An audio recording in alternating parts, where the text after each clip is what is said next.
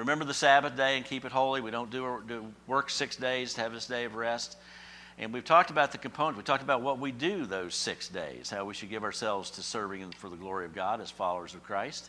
We also talked about as well the reality that it connects us back to our purpose, the purpose that we have to follow God's example, to create this rhythm for us, for our benefit, and also for the benefit of God himself.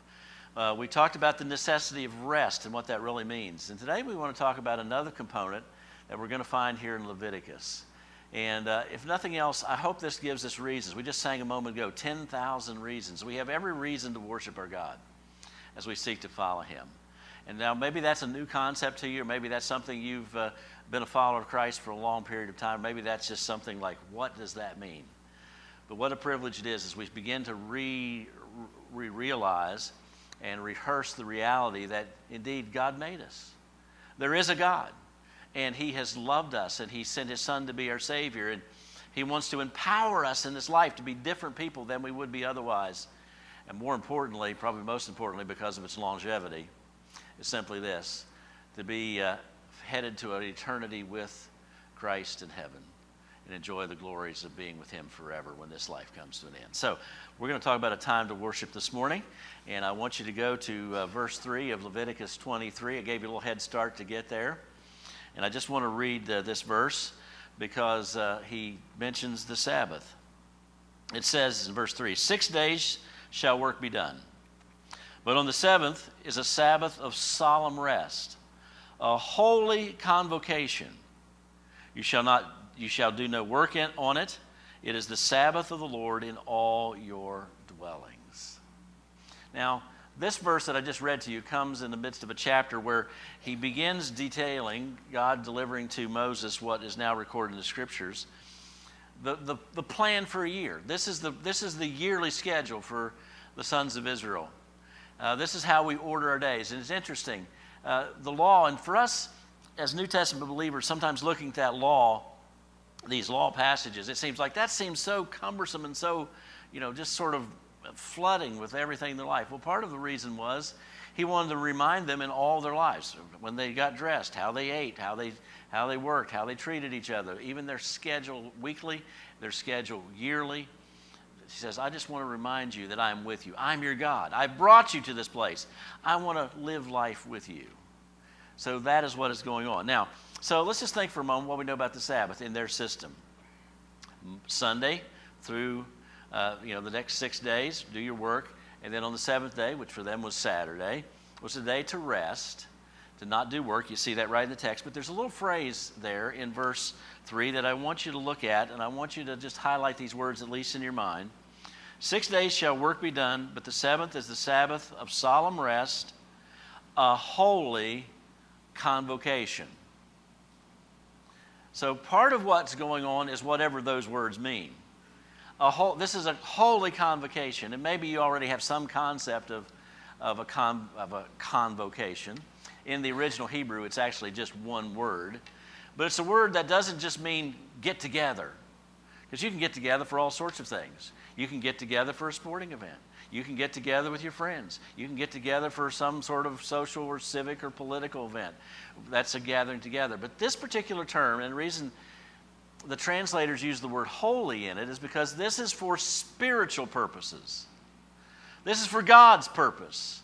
This is for us to be the followers of God, to gather together. It's a holy gathering, a holy getting together. And what they would do on the Sabbath day, they would certainly cease from their labors. They would follow that pattern. But also there was a gathering for worship. And they would gather for worship. And that's what we want to think about this morning. And the great thing is, that's what you've done. That's what you've done. Now, for some of us, this is just as regular as turning the page on the calendar to the next page. We're just here. Maybe for you, this is not regular. Or maybe this is new to you and you think, I'm not sure what's even going on around me. Well, stand by. I'm going to fill in some of the blanks for you, okay? This is what is going on around you, and it's a good thing. And it's a great thing for us to be together. So there's few things we can just kind of get together. And I want to just start putting together a definition, and we're going to think about that. First of all, it is a gathering, coming together, people being together. And there's something very special about that. Have you ever been to an event where you expected to be people and you go there and you're like, you're the only one there? Or just a handful of you there? And you start thinking, was that tonight or was that some other night? What's wrong? What do they know that I don't know? So there's something that's special when we come together, and we do things collectively together, like we've just sung together a few moments ago. So it's a gathering. But not only that, look at the end of this. Look at this verse, because he's speaking to all of Israel. 6 days shall work be done, but the seventh is a Sabbath of solemn rest, a holy convocation. You shall do no work on it. It is the Sabbath of the Lord in all your dwellings. It's not just a gathering. It's a gathering that is for all believers. These believers in the Old Testament, it's true for us. Now, this is not the seventh day. This is the first day of a new week. And we've talked about this, hit this sort of obliquely a few times. But by the time Christ comes and the church becomes in this reality, a church now made up of Jew and Gentile together, God's going to bring about this new thing at that particular time. Because Christ was raised on the first day of the week, the worship just sort of switched from the seventh day to the first day. So we're gathering, following in that tradition. And the important thing is not necessarily when the day is, it's that the day is kept. A day that we take a break from our normal routine, and we have a holy gathering that is for all believers. A sacred assembly is how some translations would even translate that phrase you see there in verse 3. It's a day of solemn rest, a sacred assembly. So what we do right now for us as believers is normative, it's expected, it's part and parcel of who we are and what indeed we do. Because it's a sacred assembly. In essence, we could say, right now, as we gather together, we're doing exactly what God wants us to be doing. There's sometimes, don't we face this? I'm at this point in life, I don't know exactly what God wants me to do. Should I go this direction? Should I go this direction? Should I take this step? Should I not take this step? All sorts of things we don't really know about, and we try to lean on Him and find a determinate answer. But what should we do at least one day a week? It's right here in black and white, right in the text in front of you. That we would keep a sacred assembly, that we would keep a holy convocation to the Lord. Now, please mark your place in Leviticus 23 if you go on this journey with me, or if you just want to listen, that's fine. But I want to take a quick jaunt over to Luke chapter 4. Luke chapter 4, because I want to add one more component that you see in the life of Jesus, okay? And this is chapter 4, verse 16, Gospel of Luke. There's several places in the New Testament I could read pretty much the same exact words to you, because this does repeat. And this is in the midst of a story where Jesus goes back to the town he grew up in, named Nazareth. And while he is there, by the way, I'm going to show you some pictures of Nazareth tonight, but you got to come back for that. Anyway, Nazareth, and indeed he's going back to the synagogue where they would have worshipped. And later in Jewish history, they developed, because they were spread out. They couldn't all get back to the tabernacle or the temple regularly. So in their communities, they created places of worship known as synagogues. And this is what it says. So he came to Nazareth, where he had been brought up, and as his custom was, he went into the synagogue on the Sabbath day and stood up to read. And he was handed the book of the prophet Isaiah, and when he had opened the book, he found the place where it is written, and then 18 and 19 give us that quote that Jesus read. So not only was he gathering with the others to worship, he was given the privilege to open the scrolls of Isaiah and read them, and this is part of his prophetic and messianic unfolding, and we don't have time to get into that, but the part I want to emphasize is simply this. It was his custom. It was, we'll add to this definition we're building on the screen in front of you. We're going to add this.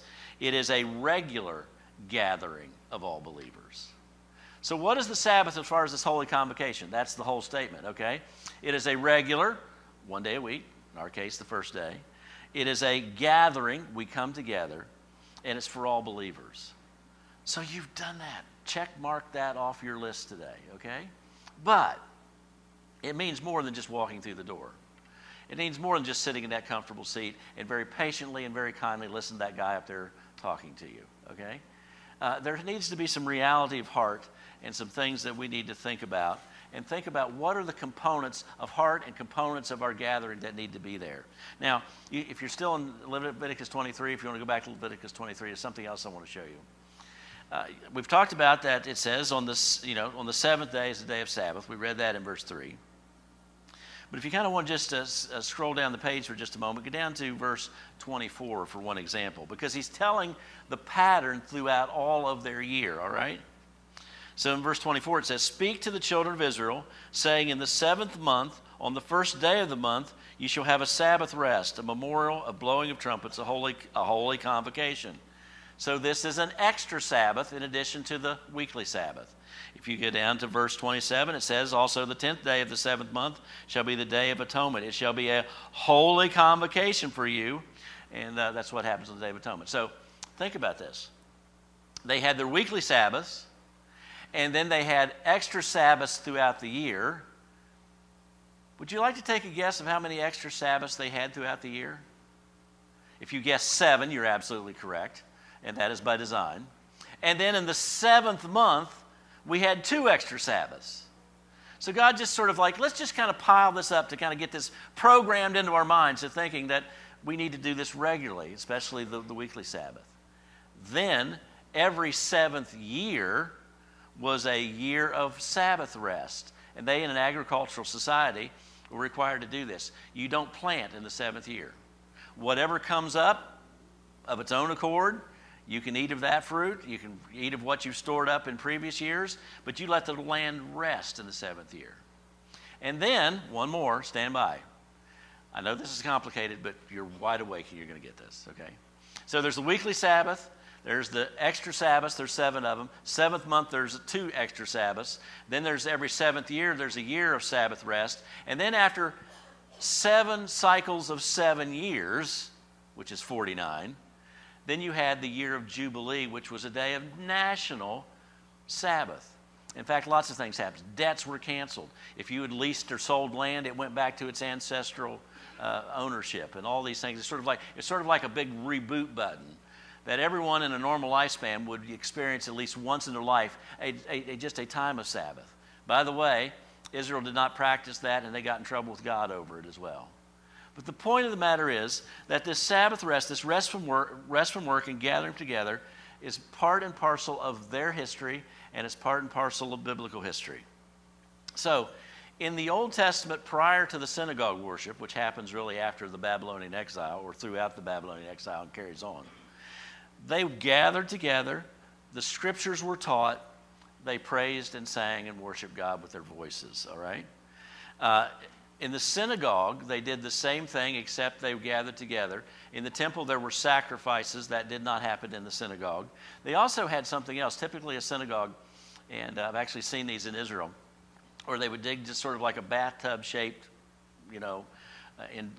depression in the ground. It would be filled with water, and that's where people who coming to worship would go down into this water and immerse themselves in the water.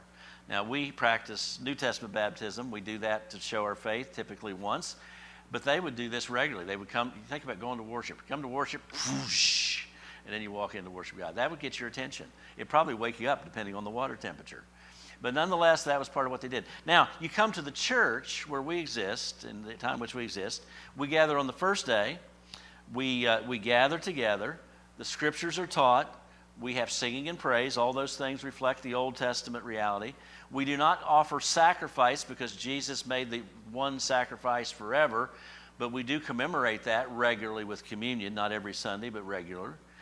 We give our gifts, and they would do that by bringing their gifts to the temple. We bring our gifts to support the work of God, and then we've already talked about baptism.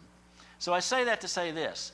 The regular you see in that phrase in front of you means regular for us all the time, but it's regular through the continuing process of God through time. God wants us to do that, and He makes a big deal to communicate that to us. So how should we respond? How do we respond to this? How should we respond?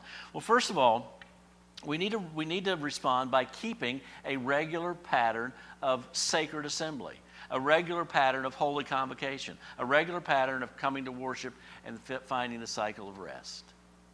If you want your life as a believer to line up with God's pattern, that has to be part of the pattern. We shouldn't just work ourselves to death, but take a day where we can take a break. Now, understand that's not in a legalistic sense. You go home and there's water squirting out of a pipe under the counter. you're going to, get on your work clothes and do what you can do about it, okay? So we understand it. But it's not in a legalistic sense, but that's our pattern. We want to just stop all that stuff, take some time to listen, and part of what we do, we gather together for worship. We gather together because it's a regular part of God's plan, not just because it's a regular thing that we do. It's sort of whatever happens that way. We also, in our hearts, need to see created within us anticipation for what we're doing. I know sometimes I've heard children say it. Maybe sometime in my past I said it. But sometimes it seems a little bit, I hate to even say this because it might put the wrong thing in your mind. But going to church and sitting still for a while, it can just seem a little boring at times. This is not as entertaining as, what you can go down to the Civic Center and buy a ticket for. Maybe this just seems a little bit dated or stale. Now, part of that is the people up here doing what we do to lead in worship. I mean, I don't want to bore you with the Word of God. What a sin that would be, right? So, there needs to be some effort to actually communicate the truth and to do that in a way. But we also need to come with anticipation. Now, what I'm about to tell you should not shock you, but I'm not a big fan of, as far as a performing art, of dance. I do not own a subscription to go to the ballet. That's not going to shock you, I know. Part of it is because I have no coordination to even think about anything for me to do that. So I don't do that. I don't watch Dancing with the Stars. I'm sorry. If that's your show, I'm sorry. I didn't even know if that show's still on. I have no clue because it's not my thing.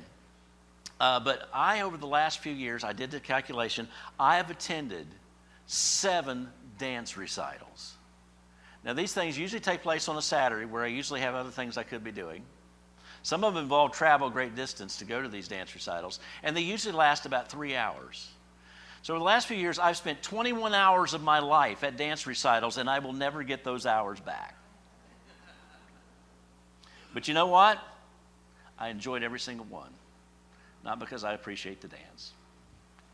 I can try to get artsy and think about, what they're doing. And you can appreciate the athleticism and the practice and the coordination and the rhythm and all that. But the reason they were special is because we had grandchildren in these recitals. And you sit there for 3 hours for them to come out in a neat little costume, a bunch of other little children, and they do their 3-minute dance. And then you have 3 hours of watching everybody else's kids come out and do their little dance. All right? Because it's rude to leave before, it's over. Or there's one that we've gone to, they figured this out, all right? Everybody watches all their kids dance their 3 minutes. You sit there for 3 hours. But then we're having the grand finale at the end where all the kids come back on stage. You can't leave before that's over, right? They've got this figured out. But the reason it's interesting to me is not what necessarily is going on, but who I love in this mix. And my camera's out, and I'm taking pictures and video, and it's just a moment because I love to see my grandchildren. If this seems a little dated to you, this seems a little boring to you, if the speaker you have to endure this morning is not the greatest speaker you've ever heard, we come together because we are meeting not with we love the people. I love being with you. I love being with my friends. We come to meet with the God who made us, the God who loved us, the God who's given us the life of this day. The God who sent his only begotten Son to die on the cross for us. We get to be with him. The God that we anticipate because of faith, that we're going to spend every moment of eternity with, living in his house, in his city, that's marked by his name. That someday he's not going to be content to just when we die and our souls go to be with heaven, which is true. But someday when Christ comes back and a trumpet sounds and there's a voice of the archangel and the shout of God, he's going to reclaim our bodies from the grave and give us resurrection. And give us bodies like unto Jesus' body after his resurrection. That's who we get to hang out with. That's who we think about. We want to listen to his word. We want to contemplate him.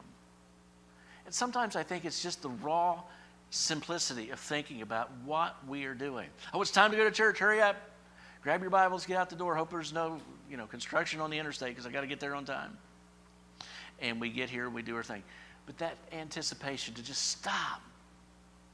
Maybe that's why he wants us to rest and stop work. To stop and think, what are we doing? For a few moments, I get to look into God's word, and God is going to teach me something. God is going to speak to me, and I get to spend some time with him. Now, we get to spend time with him wherever we are. And we need to do that regularly. But there's something about we gather together. We gather together. I was in a church the other night. I had a chance to speak at a church down the way here. And this church is older than our church, and our church is over a century. But it was a big picture of all these people standing in front of this church years ago. I think it was 1948, as I remember seeing the date on there. And everyone's lined up, and I'm thinking, boy, that's really good. And the pastor says, that was actually taken at a family reunion that they used the church for the thing. So it's the only picture we could find of that era. And there's just all these people lined up, and all these old cars. You can see them, down the road, and it's just a big deal. And it took a lot of effort. There were no interstates in 1949, okay? It took effort to get there. Not everybody had, a high-powered car like you have to get there. And they're together because they wanted to be with their family, and we need to want to be with God's family. That's what we want to do. So let me just share 3 quick things that's going to help us kind of encapsulate our thoughts this morning. This regular pattern. Number 1, all right, you ready? Do this. Gather unless you really can. And my appeal to you is make sure the word really is really real. Okay? In other words, if you're sick and contagious, please don't come to church. Just flip on the live stream and you can follow from there. Okay? That's okay.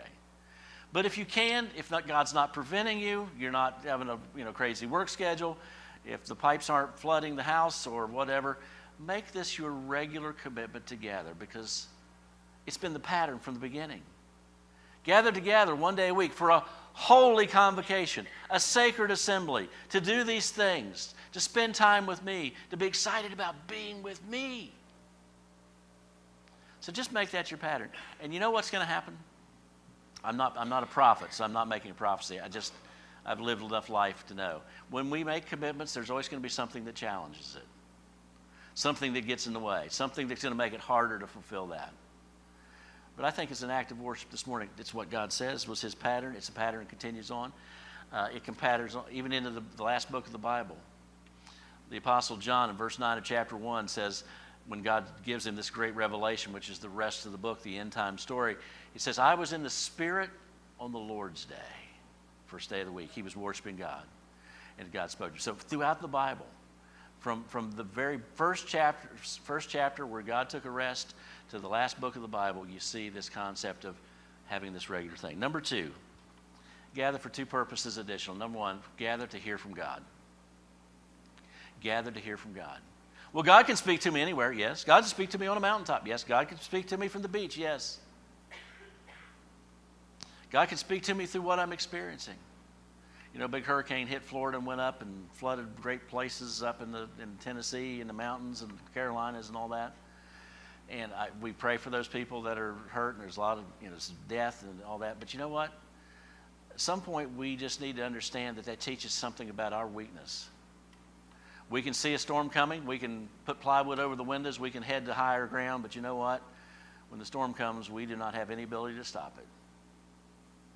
We need a higher power. We need someone to look out for us in reality.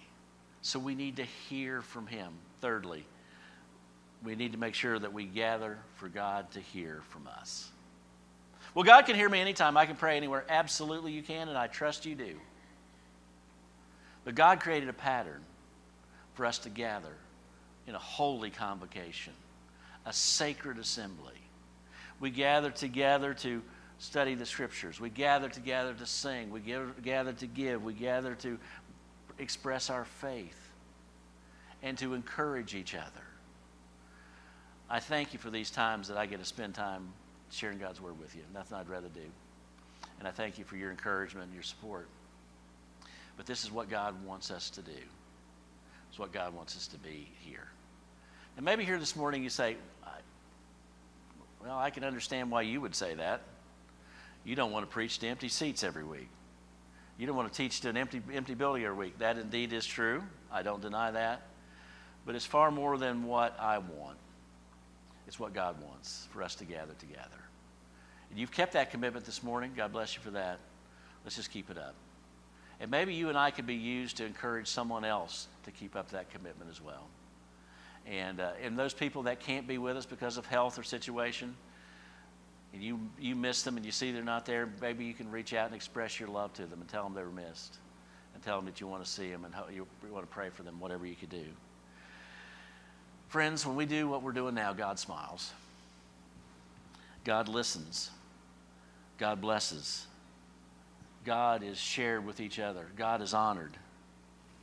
So on this day, we honor him.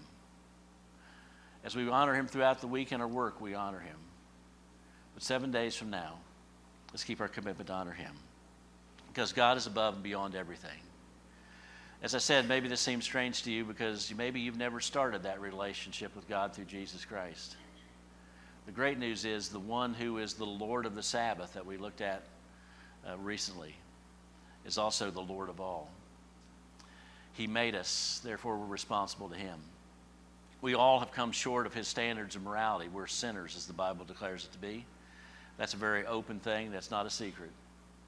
The remedy for sin is the shedding of blood. Jesus died on the cross. His blood was shed to pay the price. It's in essence, you have a gift waiting that's paid in full. All you have to do is take it and run with it. Pick it up and go. That gift is eternal life. That gift is your sins forgiven. That gift is him being in your life. That gift is heaven forever. All you have to do is take it, all fully paid for. That's the one we come to love and serve today. And if you've never accepted your gift, I just want to encourage you.